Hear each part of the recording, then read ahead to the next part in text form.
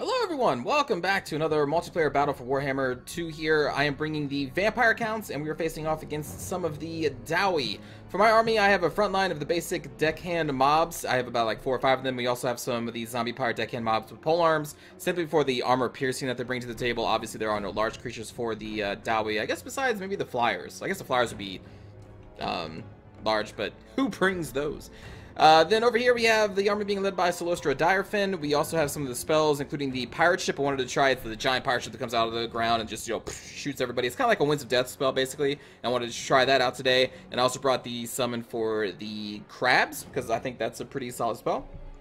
So we have her, and she's being backed up by 2 groups of sirens, because they have that armor piercing damage, as well as the melee attack debuff associated with their melee attack. So that's going to be our front line. In the back over here we have 3 deck gunners, because I love the deck gunners. They are very long range, kind of like the the Ushapti from the Tomb Kings, and they have great armor piercing, and more importantly they have shield breaker, so no matter what unit they are shooting at, if they have a shield or not, these things basically do their full damage. So I really like the deck gunners a lot. That is the bulk of my army.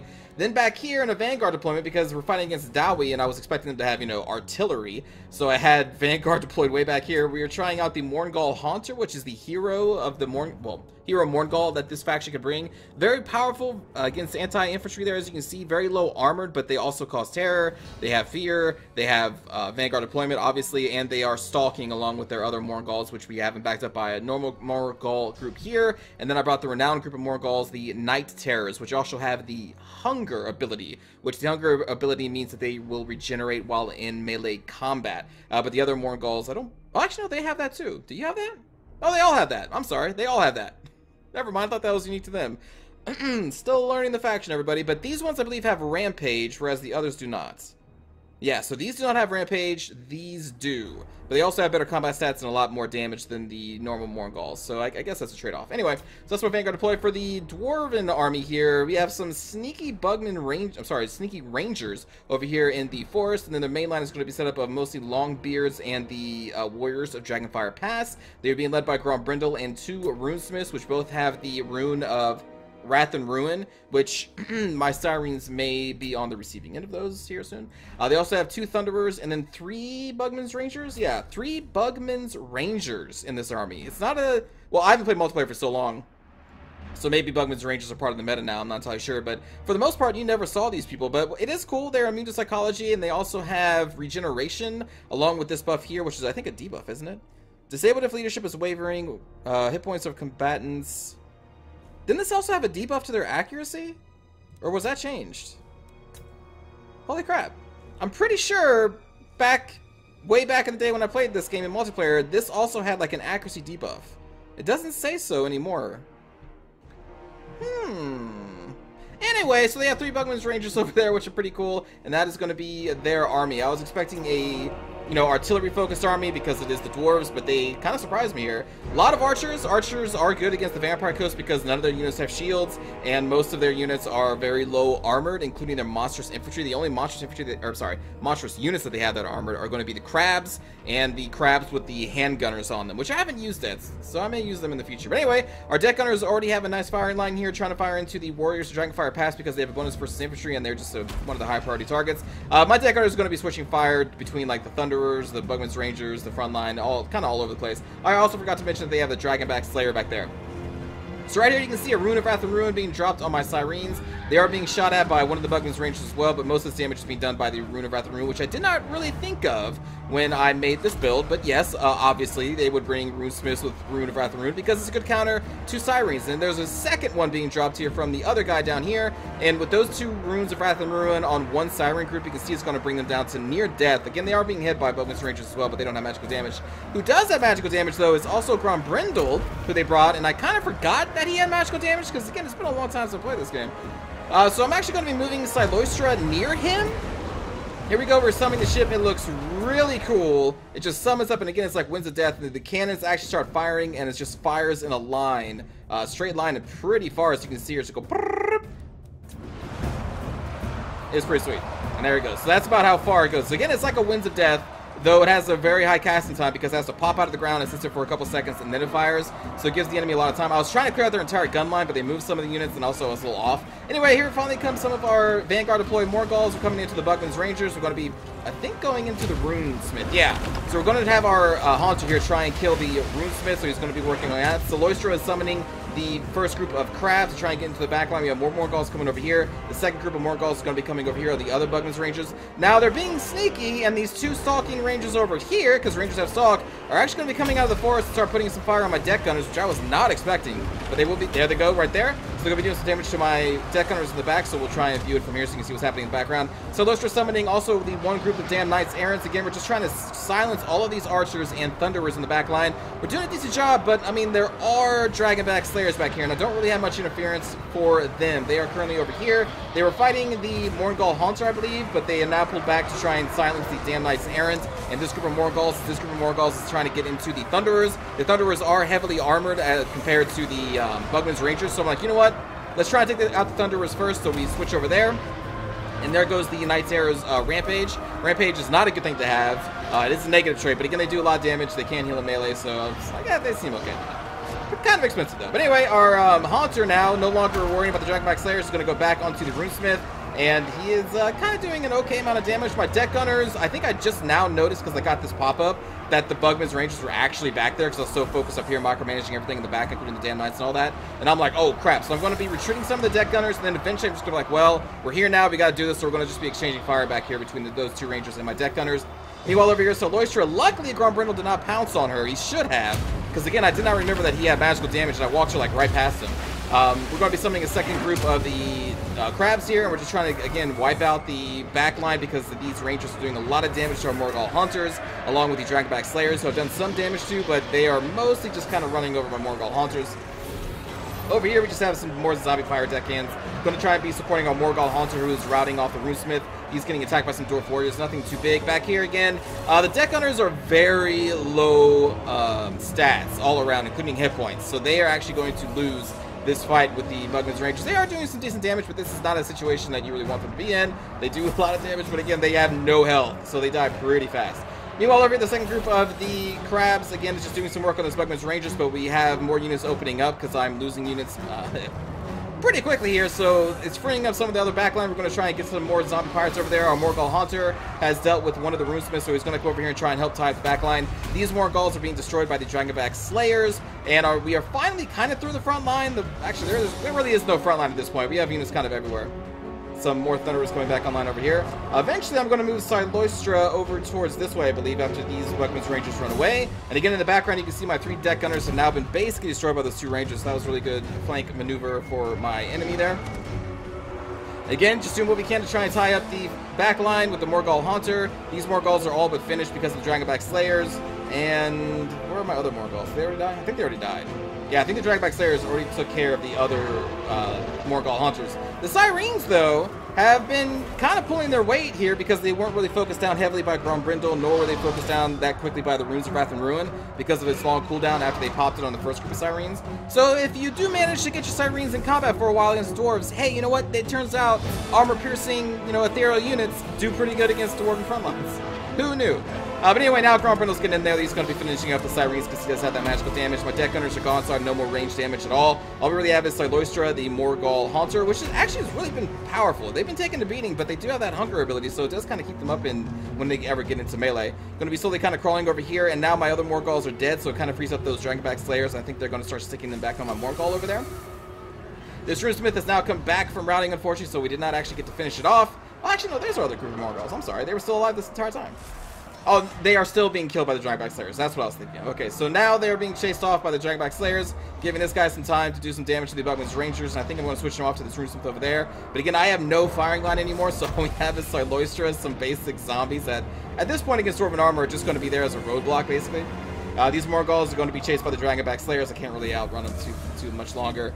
And now here comes Grombrindle popping down a debuff. I think he will be flashbanging this Morgul Haunter. There goes the flashbang, dropping the melee defense by minus 27, and they're just going to pound this Morgul Haunter just so quick. Like, he just drops at this point. He just melts. As soon as Grombrindle even looks at him, the thing melts. It's kind of crazy. So here we go, our other group of Morgulls are finally getting destroyed by the Dragonback Slayers, and all I have really is Siloistra, backed up by some basic zombies. I don't really have any other tools left at this point. This Haunter can't really take on Grombrindle in 1v1, being backed up by all the, everything else, and is already taking a lot of damage throughout the course of the battlefield, or the battle. So yeah, he kind of dies pretty quickly when Grombrindle looks his way. And now we just have Siloistra, and we have lost all of our morale, so she's just going to go fall. I'm trying to cast the ship again. That's just one, F you to the Dawi, one more little round of hurrah. But that is going to do it for the Vampire Counts. So a good game to Crazy Dwarf. I was not expecting an aggressive dwarf play. I was thinking that they were going to be camping. I was going to, pound the cannons with the Night Terrors and, crush them.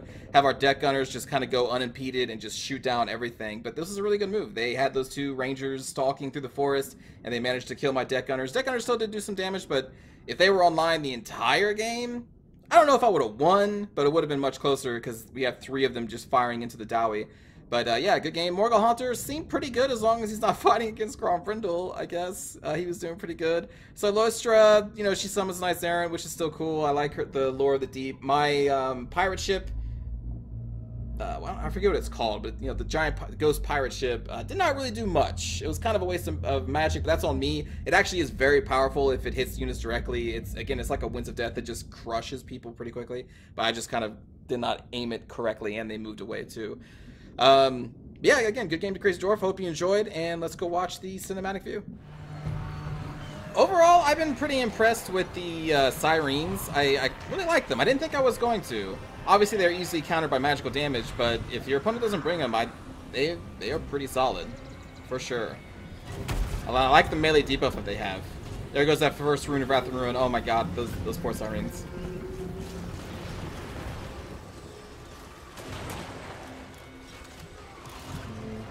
Bugman's ranges, man, just was not expecting that.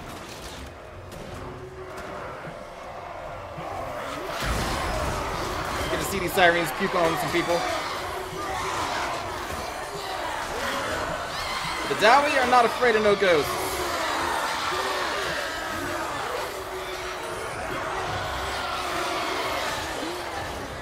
Deck Gunners just pounding away. Oh, Grombrindle, you are like the best.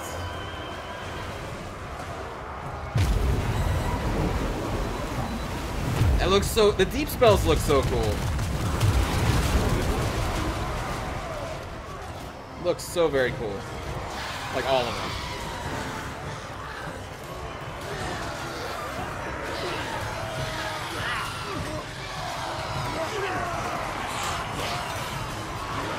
They did a really good job with the animations for these. The lore of the deep spells, that is. Like, look at these summonings. Like, they're all so cool. It's like, blah, we got crabs. Normally not a good thing. You don't really want crabs, but in this game, you do.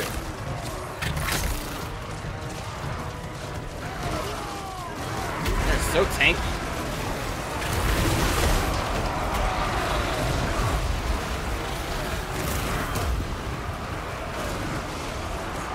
And I love Siloistra simply for the fact that she can summon Ghost Cav.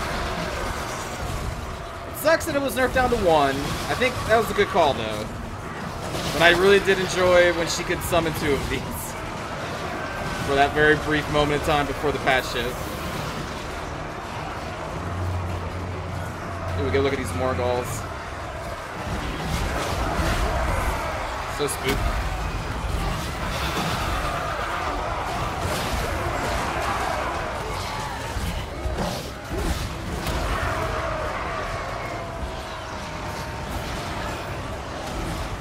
So that's a Rune of Wrath and Ruin being thrown on them there. The Morgul Haunter. Just, something's up with her jaw. It's just not natural. I haven't really seen her attacks. Let's watch her for a bit. I usually bring her on a giant Leviathan, so I don't actually see what her animations are.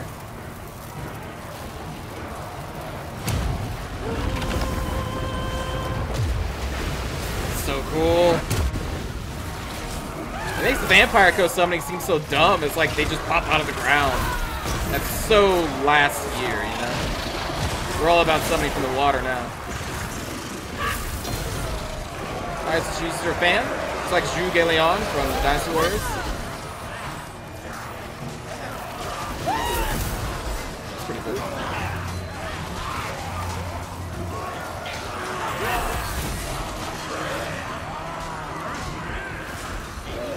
Is that it? Is that what she really does?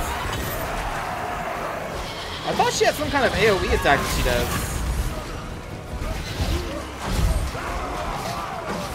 Maybe it's that one that just dives through people.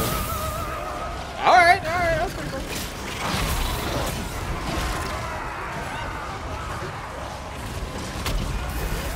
Oh! There it is! Okay, yeah, alright, cool. I was told she has an AoE attack. That looks pretty cool. Nice. That's pretty cool.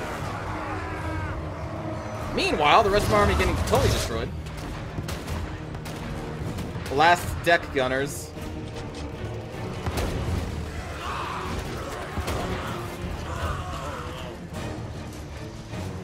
Oh, you poor bastards.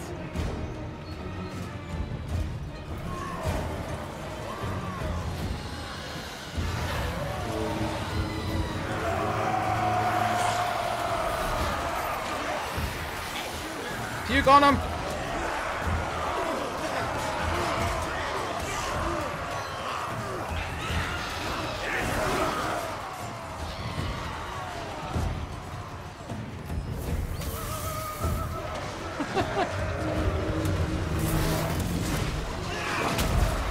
Oh man, I think the thing was just chomping on a dwarf right there. Gosh, just look at the way they move. Oh, you're so creepy. I wonder if that actually makes them harder to hit. Because, like, you can see some shots are going over them. Because they're just so low to the ground. I didn't really think about that. That's kind of interesting if it does, though. I mean, obviously it does. Some shots went over its head. Oh, shit. Smith coming. Oh, man. Granddaddy Grombrindle coming. He's had enough of this Haunter over here. He's gonna give him that old Grombrindle flash. Not what you're thinking about, you lewd people. Get those thoughts out of your head. Flash bang! This Haunter was like, what the fuck? What is this? It hurts!